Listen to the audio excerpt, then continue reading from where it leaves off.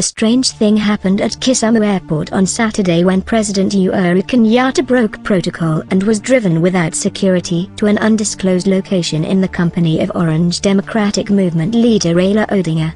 President Kenyatta was just about to depart Kisumu and was seeing off dignitaries.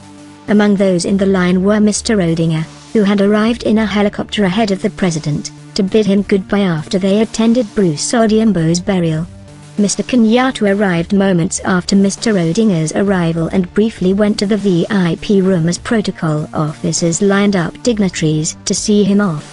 When the president came out and greeted two people in the line, the third, Mr. Odinga, drew him aside after pausing as if he had forgotten something important.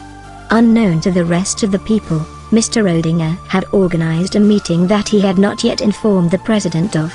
After the briefing, Mr. Kenyatta left with Mr. Odinga and Kisumu Deputy Governor Matthew Awili. Traffic officers manning and clearing the roads had already been dismissed to the president's motorcade proceeded to Kisumu's central business district without security outriders. The road was not cleared for them and they patiently maneuvered their way through the traffic to the undisclosed location. All the while, the president's jet remained parked on the runway with its engine running.